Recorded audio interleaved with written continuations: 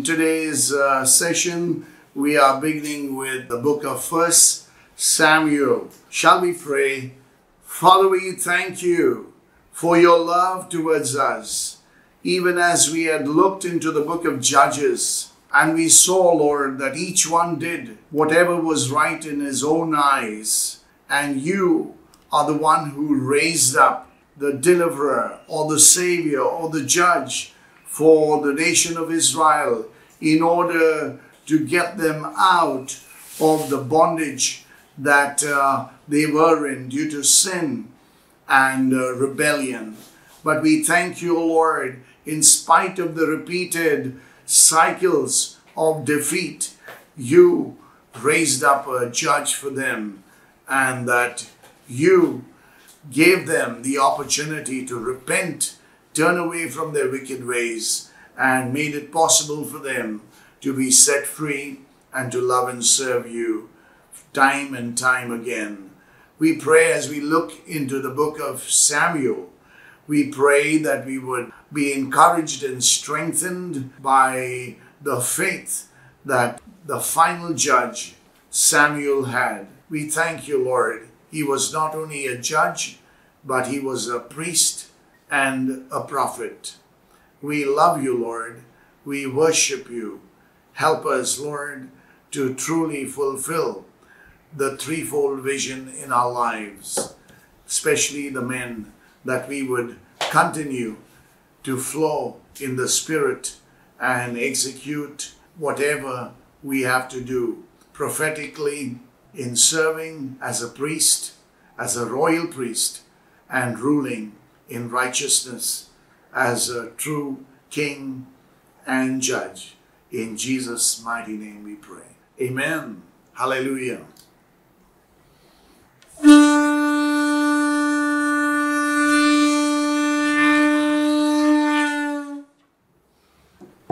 Amen. For a quick recap of the book of Judges, we see Israel sinning against the Lord. We see a judge like Jephthah making a foolish vow before the Lord at the cost of his daughter.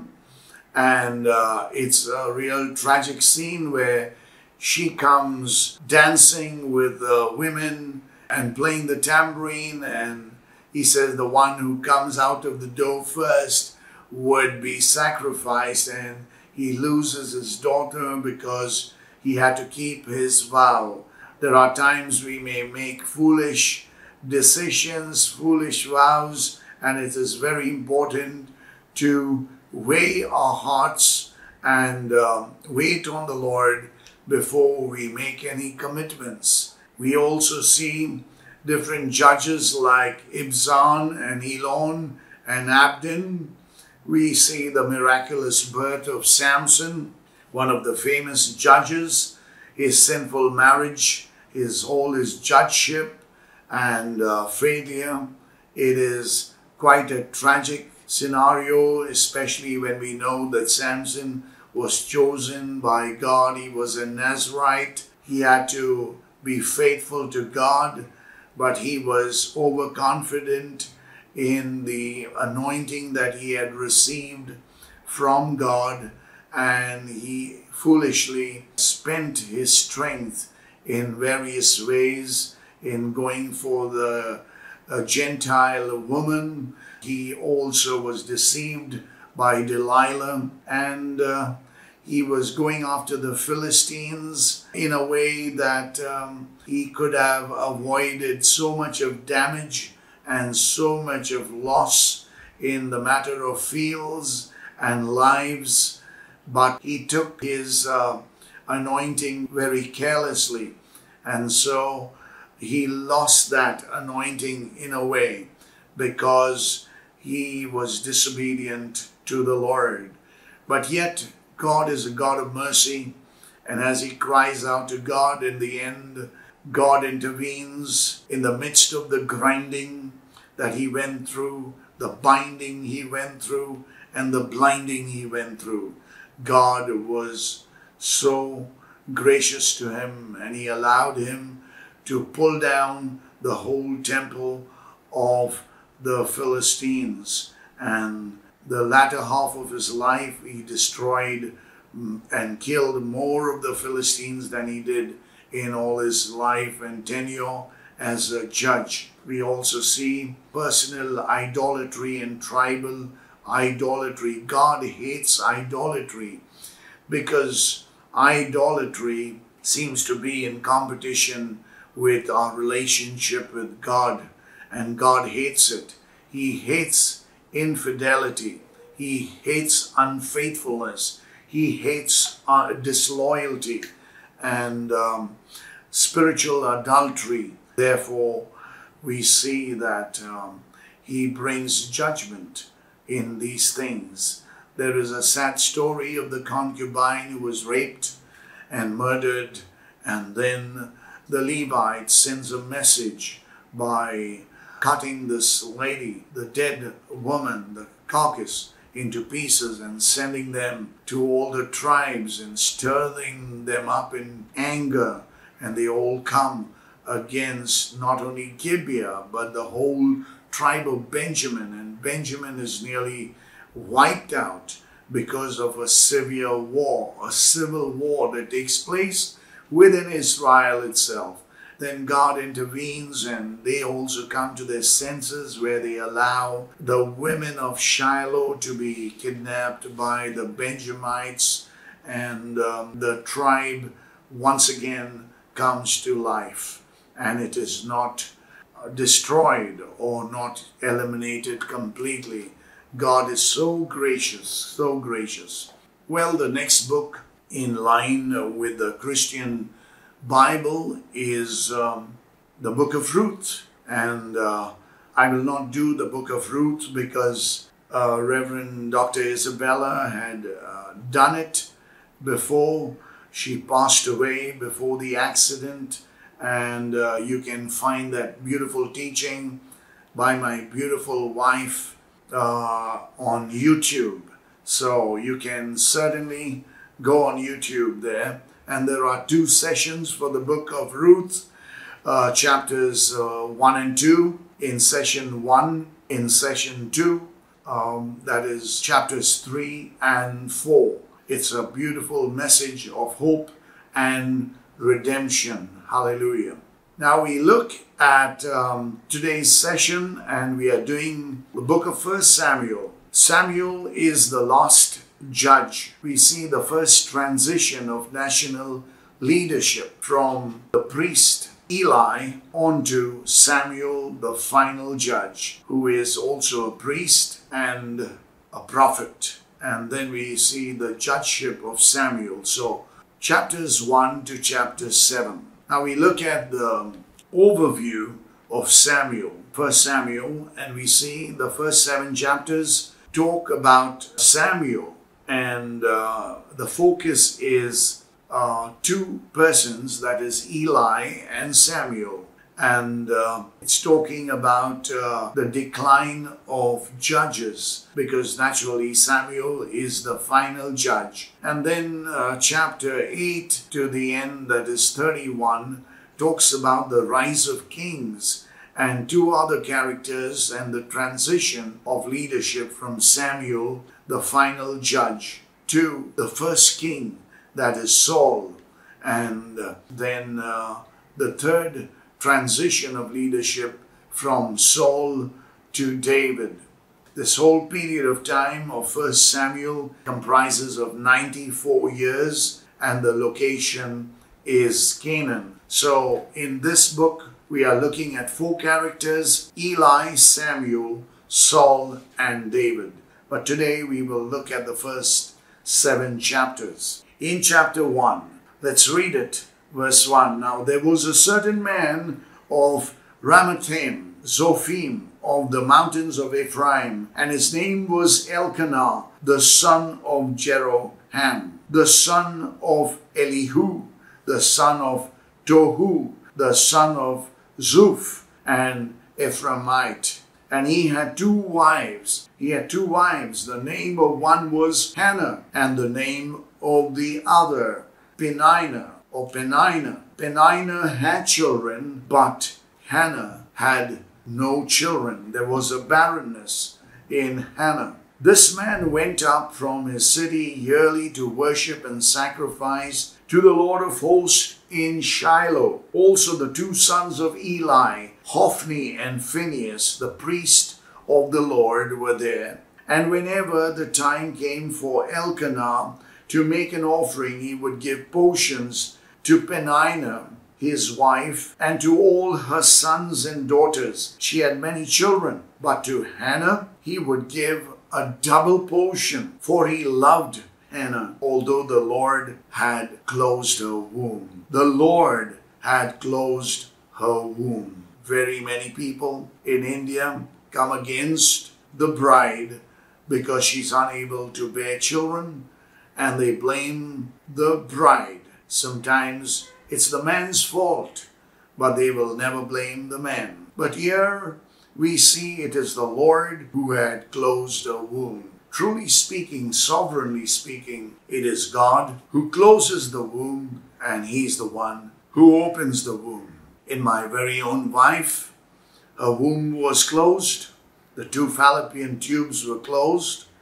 And then miraculously, as we prayed, when the doctors had decreed that and passed a verdict that she couldn't bear children, well, we canceled that verdict, I told you some time back, and we prayed, and so many people prayed, and God opened the fallopian tubes. And then we had to wait for several seasons before Bella could bear our miracle child, Joybell Esther D'Souza. And so we see always when there is a delay in the birth of a child or in a woman being pregnant, we know that there is every child is special, but there is a very special child coming forth.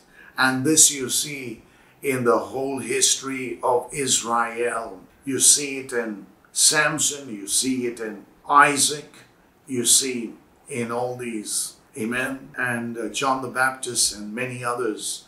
But we thank God that God not only shut Bella's womb, but God opened her womb. Hallelujah. Glory be to God. So here we see that Elkanah loved his wife, Hannah. And once again, there was a taunting by her rival who provoked her severely. That is so sad. So many barren women are taunted and tortured, even by in-laws sometimes, for not having a child. And sometimes they are tortured for having a girl child instead of a male child, or having a son. It's so sad, but I believe the days are changing. Amen. And God sovereignly is enlightening people. And we as Christians must take the initiative in educating our people and teaching them.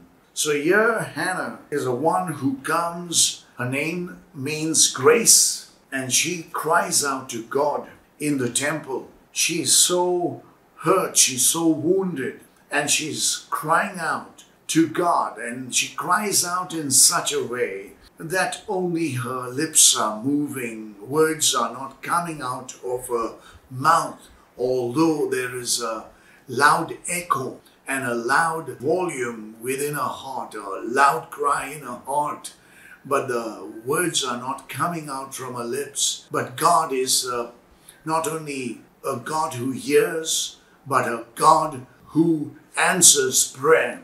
And here we see Eli is the priest in the temple. Unfortunately, Eli has lost it. He's not sensitive to the Holy Spirit. He's not sensitive and attuned to God. He's just kind of trying to fulfill his function as if it's a job and not a calling in his life. And he's watching Hannah. He's watching Hannah's lips move. In his heart, he's saying this woman is drunk. She is drunk, oh my, with alcohol.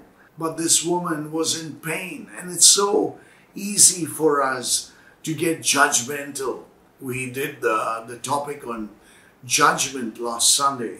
we ought not to judge lest we would be judged. But we need to judge righteously, and that's the balance. Well, he judged wrongly, and it was Hannah who was really crying out to God. And God answers her prayer and gives her Samuel. Hallelujah. Isn't it wonderful? We not only see the grace of God abounding, we see faith moving God's heart. Amen. Whatever promise Hannah made to God, she kept that vow. Amen.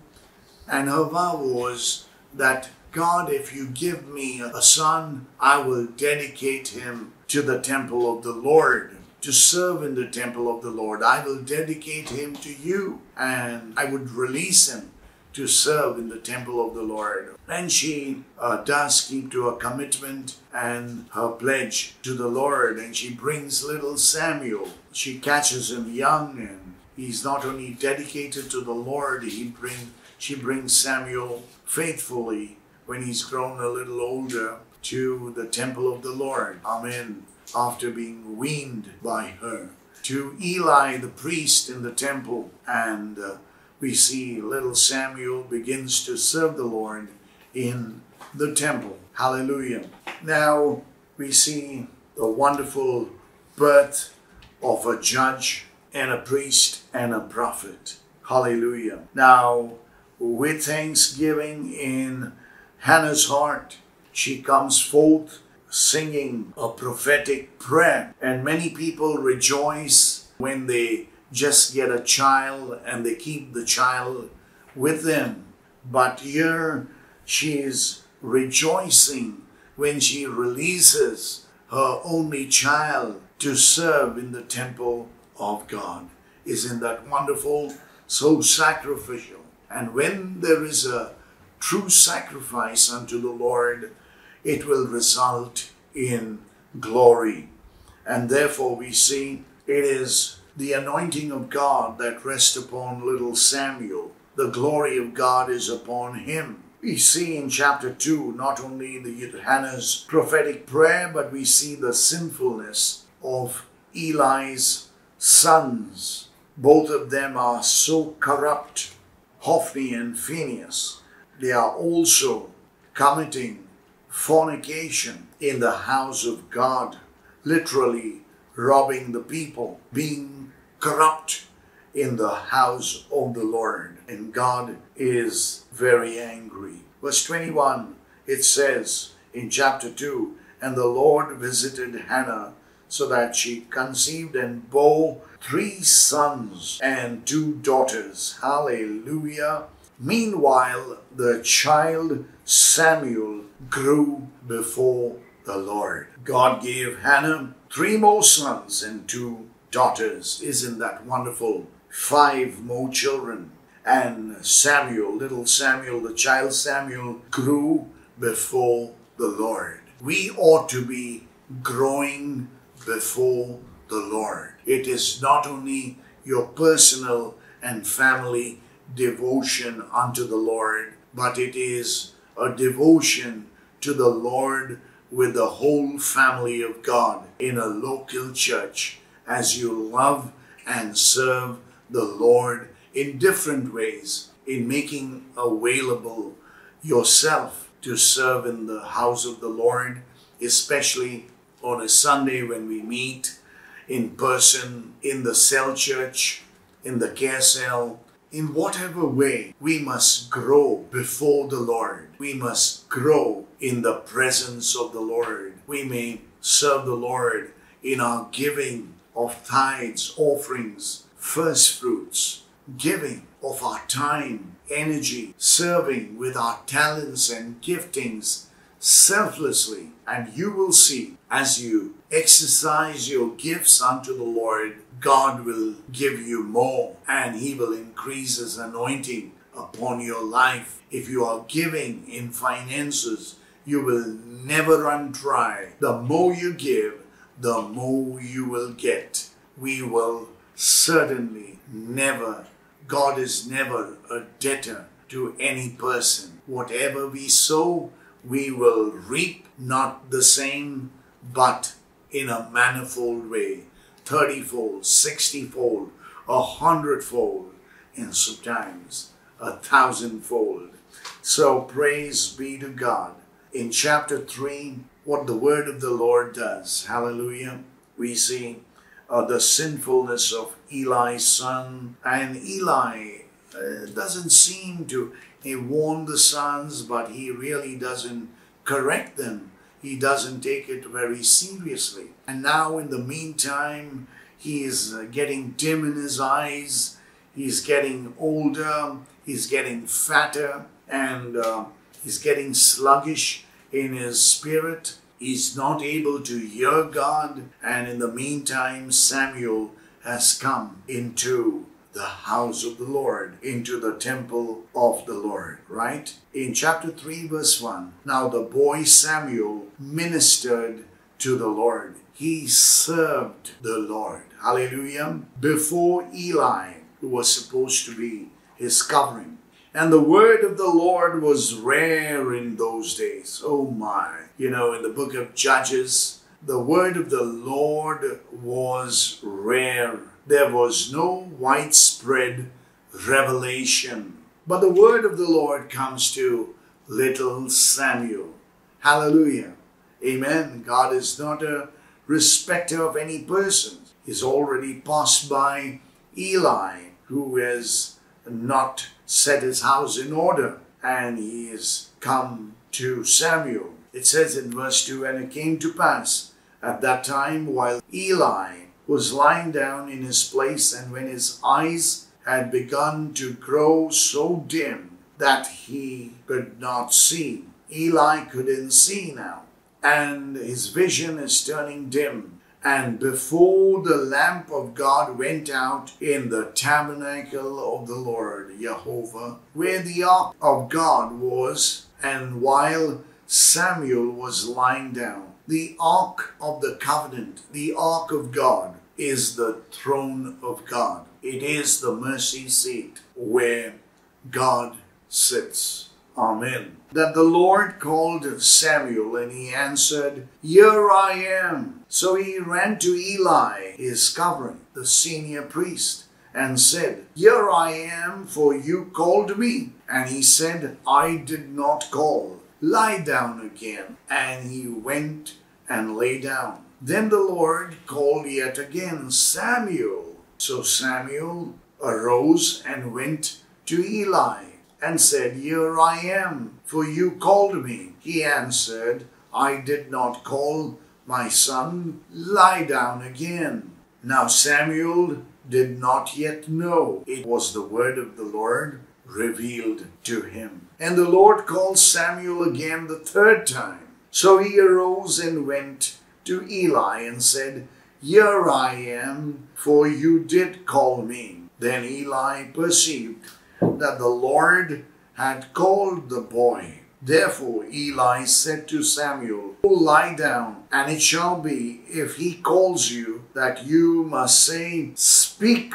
Lord, for your servant hears. So Samuel went and lay down in his place. Verse 10, now the Lord came and stood. Jehovah God came and stood and called as at other times. Are we able to see God? We don't see waves in our room, radio waves, television waves, internet signals, all are passing through our room, the Wi-Fi, but we cannot see it unless we are finely tuned, either with the radio for radio waves, or the television for television waves, or the internet, the Wi-Fi, the mobile, the laptop. All this catches on the signals, takes on the waves, and they receive the vision, the picture maybe, or the words, or the sound,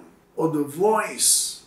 Amen. You must be finely tuned. In spite of not seeing God, you can certainly hear him. So God said, Samuel, Samuel. It's now twice. And Samuel answered, speak, for your servant hears. Hallelujah. We ought to practice this principle so that we would experience the power of God. When you go to read God's word, God stands before you and he desires to speak to you. His Holy Spirit will quicken you on the inside and cause your receivers to receive clearly. The reception of vision as well as sound. Amen.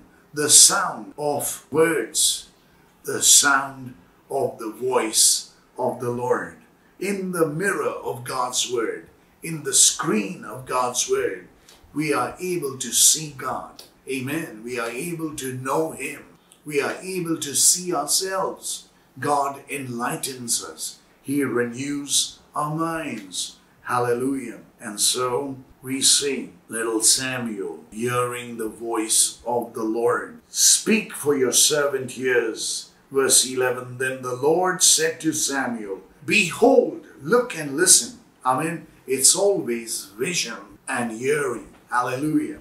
Behold, I will do something in Israel at which both ears of everyone who hears it will tingle. Oh my. Both ears. Samuel, Samuel. In that day I will perform against Eli all that I have spoken concerning his house from beginning to end. For I have told him that I will judge his house forever for the iniquity which he knows, because his sons made themselves vile, and he did not restrain them. He did not restrain his children from doing evil. As parents, we always need to bring in that correction and discipline over our children whenever they err from the truth or they stray away from the path of righteousness. Amen. Verse 14, and therefore I have sworn to the house of Eli that the iniquity of Eli's house shall not be atoned for by sacrifice or offering forever. So sad. So Samuel lay down until morning and opened the doors of the house of the Lord. And Samuel was afraid to tell Eli the vision. It was passing on the baton to the next generation, to the next man, Samuel, the prophet, the judge, and the priest. Hallelujah. Then Eli called Samuel and said, Samuel, my son. He answered, here I am. And he said, what is the word that the Lord spoke to you? Please do not hide it from me. God do so to you, and more also, if you hide anything from me of all the things that he said to you. Then Samuel told him everything and hid nothing from him. And he said, is it the Lord? Let him do what seems good to him. Verses 19 to 21. Samuel is recognized as the new leader of Israel. Hallelujah. So Samuel grew. We need to grow. Hallelujah. And the Lord was with him and let none of his words fall to the ground. When we feed on God's word, let none of his words, none of his rhema words fall on deaf ears or to the ground, but they would pierce our hearts. They would come to our listening, and we would respond in obedience to his word, to his voice. His word is his voice, and his voice is his word. And all Israel from Dan to Beersheba knew that Samuel had been established as a prophet of the Lord. Hallelujah. Verse 21, then the Lord appeared again in Shiloh, for the Lord revealed himself to Samuel in Shiloh by the word of the Lord. The Lord reveals himself to us through his word, by the power and anointing of his Holy Spirit. Now in chapter 4, we see the judgment of God. there is the conquest of Israel by Philistia, and the Philistines sin against the Lord by taking the ark of God. The Israelites too sin against the Lord with the ark of God later. But the conquest of Israel by the Philistines, because there is sin in Israel and God has to judge Israel. He uses Israel's enemy, the Philistines, to come against Israel, and they receive favor from the Lord, not because they are more righteous than Israel, but because Israel has become wicked with Eli and his sons. So God allows a Gentile nation, a wicked nation, to overpower Israel. God wants to deal with Eli and his sons. Eli now in verse 15 of chapter 4. Eli was 98 years old. What an age. And his eyes were so dim that he could not see. So he had turned blind. Verse 16, then the man said to Eli, I am he who came from the battle, and I fled today from the battle line. And he said, what happened, my son? So the messenger answered and said, Israel has fled before the Philistines, and there has been a great slaughter among the people. Also your two sons, Hophni and Phinehas, are dead, and the ark of God has been captured. Oh my! The ark of God is not only the throne of God, but it speaks of the presence of God. It is the symbol of the presence of God. So the glory has departed. Then it happened when he made mention of the ark of God that Eli fell off the seat backward by the side of the gate, and his neck was broken, and he died. For the man was old and heavy, and he had judged Israel for 40 years. Very significant number, 40. Trial and testing. Now his daughter-in-law Phinehas' wife was with child, due to be delivered. And when she heard the news that the ark of God was captured, and that her father-in-law and her husband were dead, she bowed herself and gave birth, for her labor pains came upon her. And about the time of her death, the women who stood by her said to her, do not fear, for you have borne a son. But she did not answer, nor did she regard it. Then she named the child Ichabod, saying, the glory has departed from Israel. Ichabod, a terrible name to give a son. The glory of God has departed. Watch what name and which name you give your children. A good name is to be chosen rather than riches. That is what Proverbs chapter 22 and verse 1 says. Hallelujah.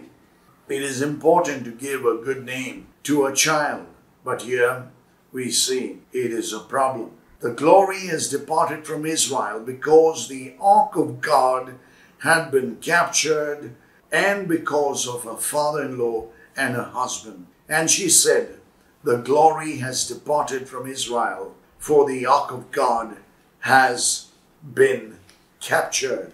Now you look at chapter 5, and we see the Philistines sin against the ark of God. Then the Philistines took the ark of God and brought it from Ebenezer to Ashdod. When the Philistines took the ark of God, they brought it into the house of Dagon and set it by Dagon. Dagon is half fish and half human, and that's their god. because the Philistines were along the coast of the Mediterranean Sea, and they were worshipping the fish god Dagon. And when the people of Ashdod arose early in the morning, there was Dagon fallen on its face to the earth before the ark of the Lord. You see that in that picture there, in that slide. So they took Dagon and set it in its place again. And when they arose early in the morning, there was Dagon fallen on its face to the ground before the ark of the Lord. The head of Dagon and both of the palms of its hands were broken off on the threshold. Only Dagon's torso was left of it. Dagon, the false god, had to bow down. This dumb, dead, blind, deaf idol, this false god, had to also bow down before the presence of the Ark of the Covenant, before the presence of God. Hallelujah. Hallelujah. And God destroyed the idol. So many times we have seen wonderful testimonies of altars just crumbling down when we pray and fast and we enjoy the presence of God. So many times it has happened, and idols have broken, idols have crushed. Verse 5, therefore neither the priest of Dagon nor any who come into Dagon's house tread on the threshold of Dagon in Ashdod to this day. Verse 6, but the hand of the Lord was heavy on the people of Ashdod, and he ravaged them and struck them with tumors, both Ashdod and its territory.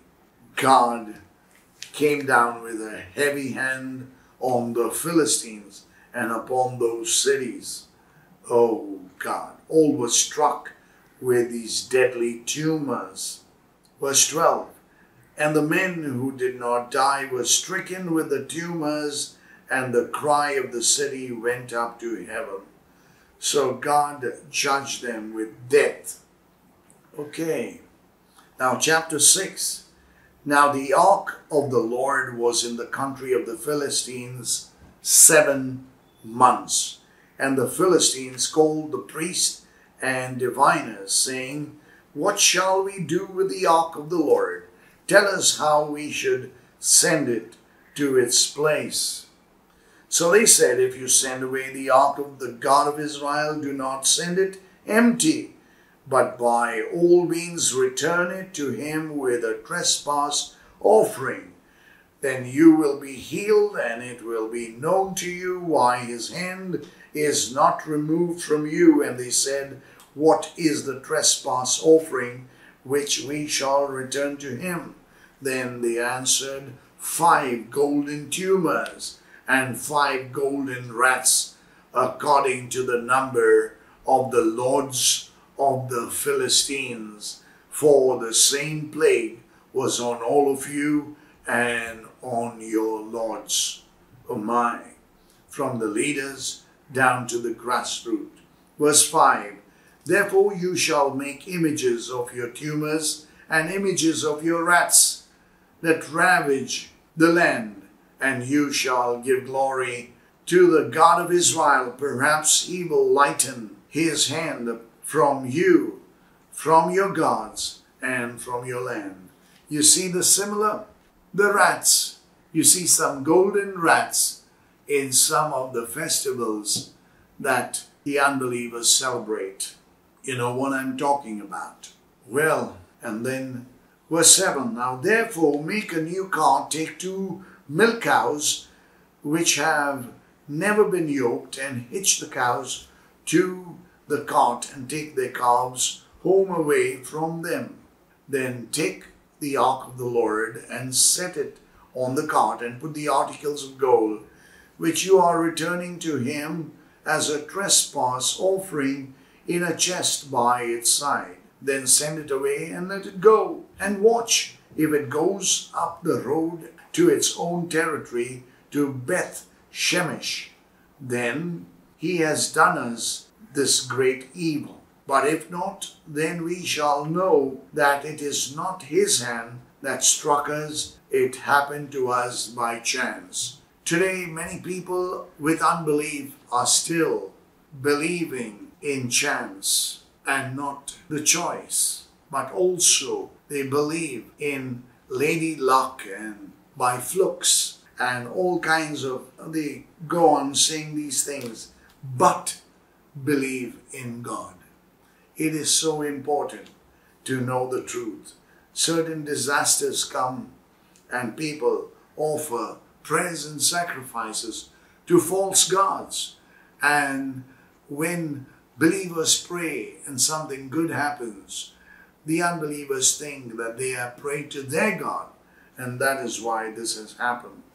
But we know our God is a living God, and He's the living God, and He's a God who not only hears prayers, He answers prayers. Hallelujah. He's a God who sees.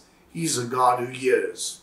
Then from verses 10 onwards, we see the Israelites sin with the ark of God. Then the man did so, and they took 2 milk cows and hitched them to the cart and shut up their calves at home, and they set the ark of the Lord on the cart and the chest. They went on. In verse 12, then the cows headed straight for the road to Beth Shemesh and went along the highway, lowing as they went, and did not turn aside to the right hand or to the left. And the lords of the Philistines went after them to the border of Beth Shemesh. Now the people of Beth Shemesh were reaping their wheat harvest in the valley, and they lifted their eyes and saw the ark and rejoiced to see it. Then the ark came into the field of Joshua of Beth Shemesh and stood there. A large stone was there. So they split the wood of the cart and offered the cows as a burnt offering to the Lord. The Levites took the ark of the Lord and the chest that was with it, in which were the articles of gold, and put them on the large stone.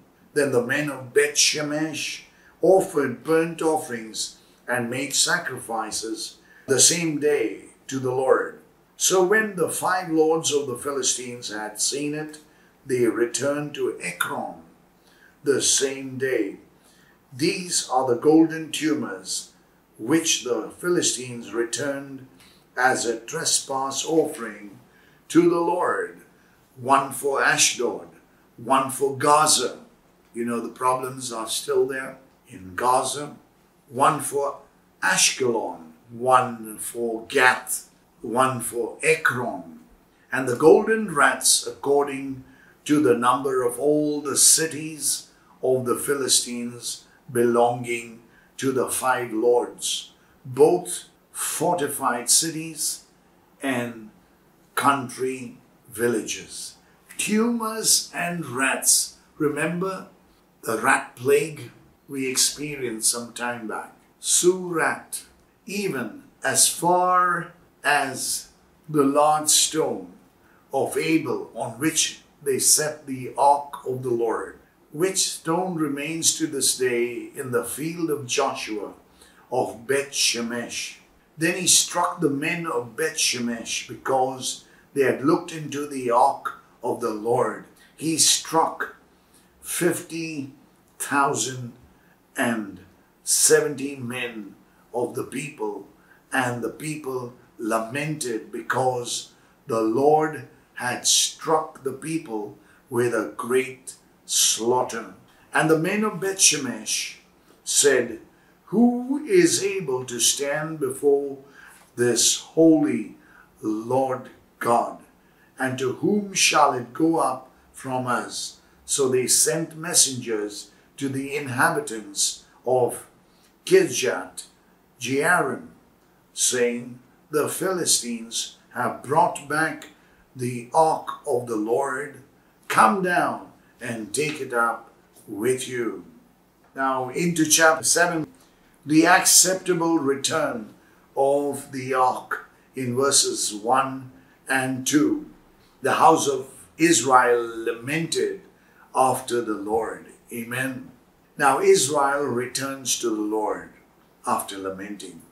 We see in verses 3 to 6, Then Samuel spoke to all the house of Israel, saying, If you return to the Lord with all your hearts, then put away the foreign gods and the Ashtoreths from among you, and prepare your hearts for the Lord, and serve him only, and he will deliver you from the hand of the Philistines. Israel, even today, has to remember they have to turn back to the living God. Amen. They have to recognize that Yahushua, the Jew, is the true Messiah. Amen. And yet we see the Philistines attacking them constantly from Gaza. So the children of Israel put away the Baals and the Ashtoreths and served the Lord only. Hallelujah. There are many gods of this world, of mammon and other materialism. And Samuel said, Gather all Israel to Mizpah, and I will pray to the Lord for you. So they gathered together at Mizpah, drew water and poured it out before the Lord in a cleansing. Hallelujah. And they fasted that day and said there, We have sinned against the Lord. And Samuel judged the children of Israel at Mizpah. Hallelujah. It is important to acknowledge whenever you have sinned against God. Acknowledge the sin, forsake the sin, and turn to the Lord. Hallelujah. Israel's victory over Philistia. When you get right with God, there is victory all the way. Hallelujah. From verses 7 to 17. Verse 17 says, But he always returned to Ramah, for his home was there. There he judged Israel, and there he built an altar to the Lord. Whenever you are going for a battle, you need to raise an altar. When you have victory in thanksgiving and praise and worship, you need to build an altar. Raise an altar. Hallelujah. An altar is not a wooden shelf against the wall, not even an altar that one would make as a platform. But the altar is truly in spirit a meeting place between you, your family and God, the church and God, around his holy word. That is very important to know. It must always end with an altar. When we complete a milestone in life regarding our age or wedding anniversaries, different kinds of anniversaries, or you come to God with thanksgiving, raise an altar of thanksgiving, praise and worship. Amen. Hallelujah. Our Heavenly Father, we thank you for your holy word. We thank you for the instruction we receive in the Bible teachings from your word. And as we hear it, we would run to do it so that we would receive faith in our lives and we would walk in the righteous path. Help us, O Lord, to judge ourselves in the mirror of God's word, that we would not be judged. Father, thank you for your only begotten Son, Yahushua, who took the judgment upon himself, who took our sins upon himself, our curses, our guilt, our shame, our condemnation. We thank you, Lord Jesus, for saying yes to the Father and dying for us on the cross as a perfect sacrifice. and rising from the dead. Your shed blood cleanses us from all sin. And your Holy Spirit that caused you to rise from the dead is resident, present in our lives. And we pray that we would grow in your grace, grow in your knowledge, be sensitive to your voice and your word. To hear your voice, to hear your word by the power and anointing of your Holy Spirit. Bless your people watching on Zoom as well as on YouTube. Fill them with your love. Fill them with your power. Fill them with sound judgment, that they would discern and judge righteously and live a life that is pleasing to God. We love you, Lord. We worship you. We give you all the glory. In the name of Adonai, Yahushua HaMashiach. And God's people shout, Amen and Amen.